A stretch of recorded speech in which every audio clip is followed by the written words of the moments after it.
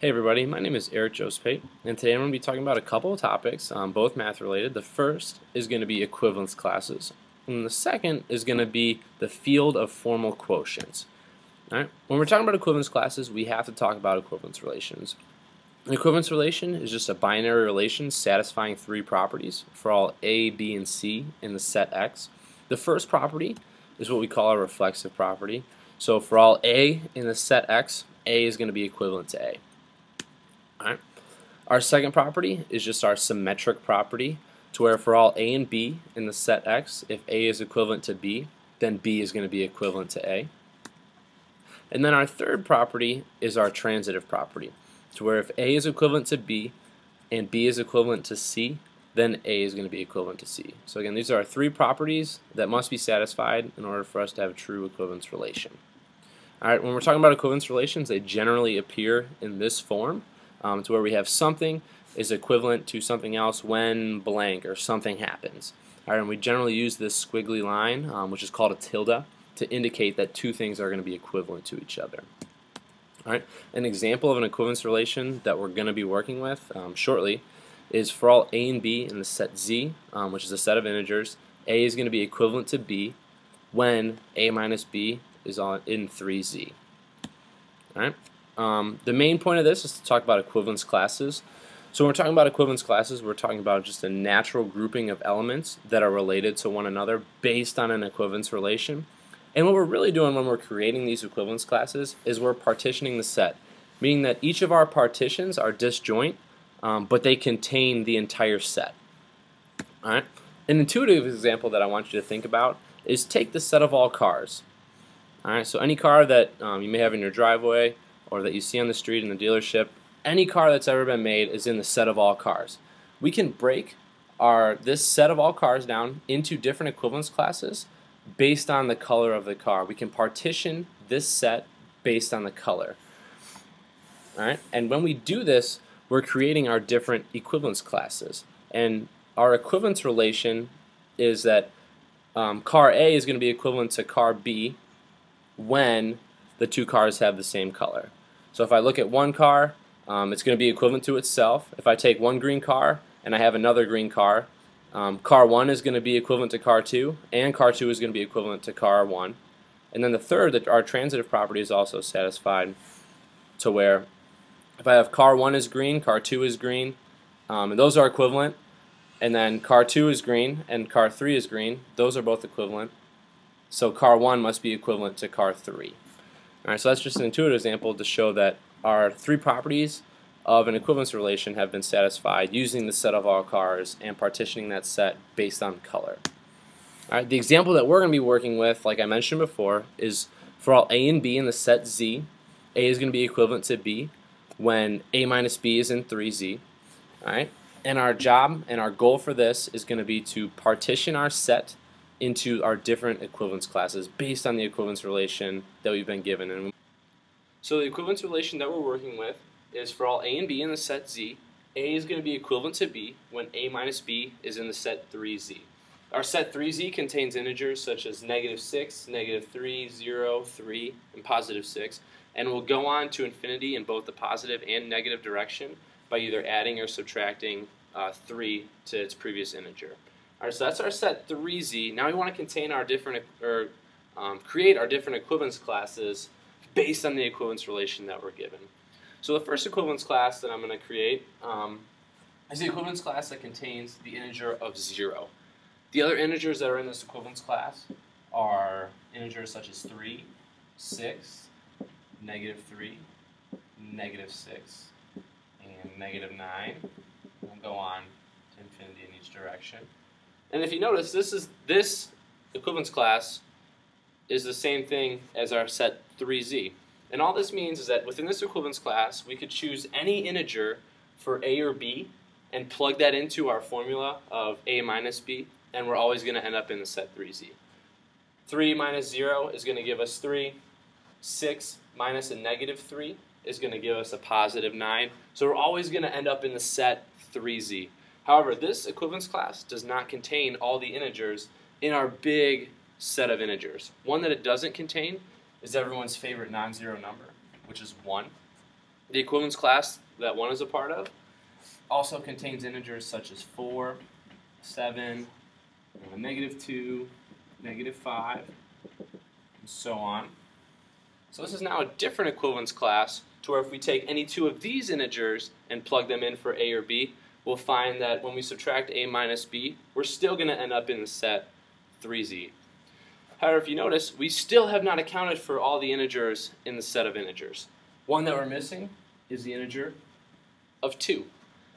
The equivalence class that 2 is a part of also contains integers such as 5, 8, -1, -4, and so on. So now we've created another equivalence class to where if we pick any two of these integers and plug them in for a or b, we're going to show that a is going to be equivalent to b because a minus b is going to end up in the set of 3z. Now, with our equivalence classes, we've partitioned our set to where all of our sets are disjoint and they contain the whole set of integers. So every integer is accounted for now. Now we want to know how to name our different equivalence classes. One way we could do this is to simply write out all the elements. If I wanted to name this equivalence class up here, I could write it as a class that contains -6, -3, 0, 3, 6, so on. But that takes a long time, and that can get very sloppy. One easy way we can do that is we can just call it the equivalence class that contains 0 and use brackets as our notation. So this means the equivalence class that contains 0, meaning that if we know 0 is within this equivalence class, then we can generate all of the other integers that are going to be a part of that equivalence class because we know 0 is a part of it. We could also name it as the equivalence class generated by 3, because if we know that 3 is a part of this equivalence class, we could generate all the other integers. So these two are actually equal to each other. Following that pattern, we could name this equivalence class as the, just as an example, the equivalence class generated by 2. And then over here we have the equivalence class that's going to be generated by 1. Another way that we can name our equivalence class is if we think about them in terms of cosets. Our first equivalence class is going to be just 0 plus 3z. All right, so that's another way we can name that coset. Down here we have the set of 2 plus 3z. And then over here we have 1 plus 3z. All right, so those are 3 different ways that we can name our cosets. We can either write it out longhand or simply just write it as the equivalence class that contains a certain number. If you want to think about it in terms of cosets, we can also do that. So we just finished talking about equivalence classes and equivalence relations. Now we're going to switch gears and talk about the field of formal quotients, which is our second topic for the day.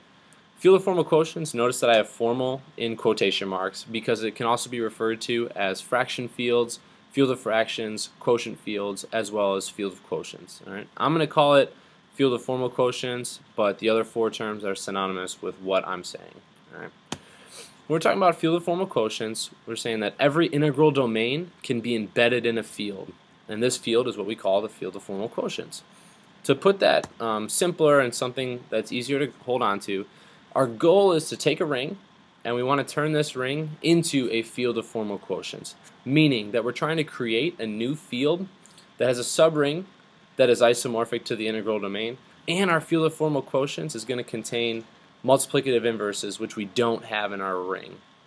All right, the ring that we're going to look at is the ring of the set of integers under addition and multiplication, and our goal is to transform this ring into a field of formal quotients. As we do this, there's a couple things that we must do.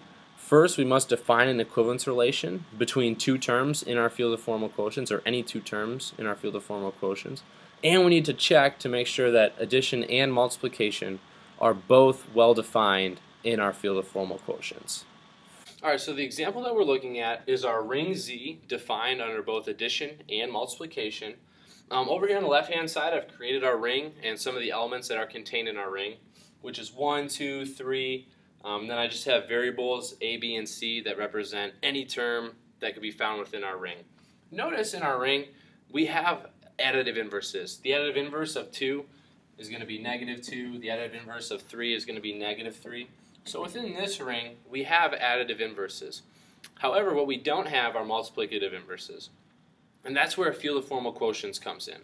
We're looking to create a field that not only contains multiplicative inverses from our ring, from the elements in our ring, but also has a subring that is isomorphic to our integral domain. All right, but the first thing is to make sure we have our multiplicative inverses. Multiplicative inverse of 2 is just going to be 1 over 2. All right. Multiplicative inverse of 3 is going to be 1 over 3. And then we can just go through 1 over A, just to write a few, 1 over B. All right, so now we have a field that will contain all of our multiplicative inverses.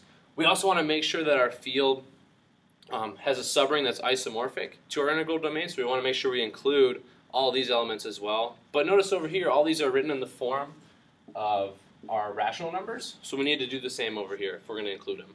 So we can rewrite 1 as the rational number of 1 over 1, or the integer of C is just going to be C over 1.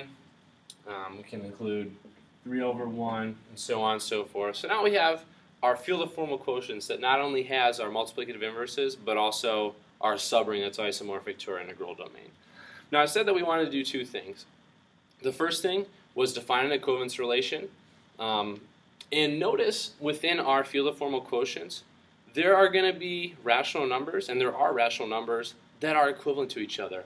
1/3 is also equivalent to the rational number of 2 over 6, which is going to be equivalent to the rational number of 3 over 9. So within our field of formal quotients, we have different equivalence classes. All right, so we need to define an equivalence relation. So, an equivalence relation, to define the equivalence classes in our field of formal quotients, is going to be for any A over B, when A over B is equivalent to C over D, when A times D is going to be equal to B times C. And that just comes from our cross multiplication of our two rational numbers. Now, since we have defined an equivalence relation, we want to make sure that all three properties are satisfied. The first one is our reflexive property. So if we just choose one of the elements, say 1/3, 1/3 is going to be equivalent to 1/3. Okay, 3 is going to be equal to 3. Perfect. Our reflexive property works. The second one to check is a symmetric property. So if we take two elements from our equivalence class, we have 1/3 is going to be equivalent to 2/6. Okay, that means that 6 is equal to 6 when we plug that into our equivalence relation. And then if we go the opposite way, 2/6 is going to be equivalent to 1/3. Okay, still 6 is equal to 6, so our symmetric property works. The last one to check is our transitive property, which says that, 1/3 is going to be equivalent to 2/6. Okay, that means 6 is equal to 6. That works. 2/6 is going to be equivalent to 3/9. Okay, 18 is equal to 18. That also works. So if we take our first and last terms, those must be equivalent to each other, right? And that's exactly what happens. 1/3 is going to be equivalent to 3/9, and we know it, and that means that 9 is equal to 9. So boom, we have our transitive property, and all three of these properties for our equivalence relation have been satisfied. So we have defined an equivalence relation for our field of formal quotients. The last thing that we need to do is make sure that addition and multiplication are both well defined, that those operations are well defined. All right?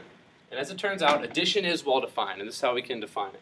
All right, for any A over B plus any M over N, AN plus BM, it's going to be equal to AN plus BM all over BN, and that comes from finding a common denominator between the two rational numbers. Similarly, multiplication is also well defined.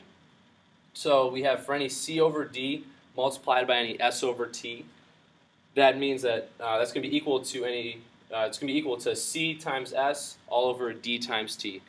And we know in our field of formal quotients, addition and multiplication, those two operations, are both well defined.